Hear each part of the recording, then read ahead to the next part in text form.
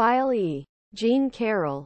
Right. On May 9, 2023 in New York Manhattan Federal Court, a jury, Donald Trump's sexual harassment and advice corner writer E.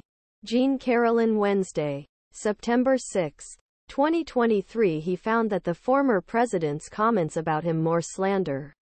The decision significantly facilitates the second hearing set in January. This spring, the first hearing claimed that the 2,022,222 Trump interpretation was humiliating. The jury took into account problems that were common in both cases and decided Mr. Trump made Mrs.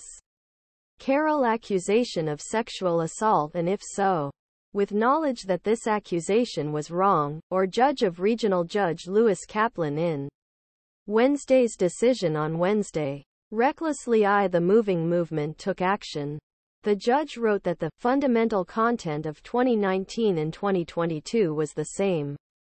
When Trump found that he really abused sexually, the 2019 statements were also wrong and slander.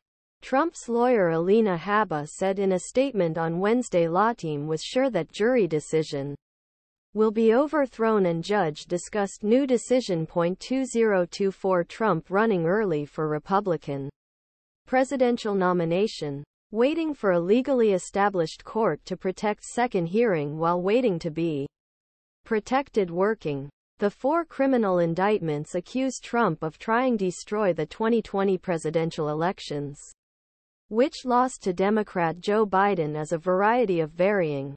He misunderstood the secret documents and tries conceal what did.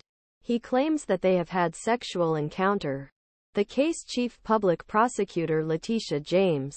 Trump his company inflates asset values, net value of banks, insurers, others. He praised it, accused Democratic Chief Public Prosecutor conducting a political blood feud. On Wednesday, a judge refused to delay this hearing in October. Carroll initially filed lawsuit against Trump in 2019 and infected him, saying that he made wrong claim while trying to sell new book eyeThe and that he could be Democratic operator. This is a shame and people should pay a lot for such false accusations, he said.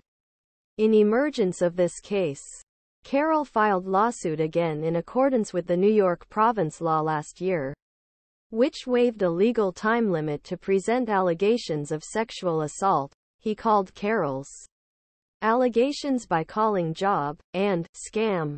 Meanwhile, Trump encountered an insult against Carroll because he said he had been raped, not only sexual harassment. After the decision, Hakim rejected Trump's case last month.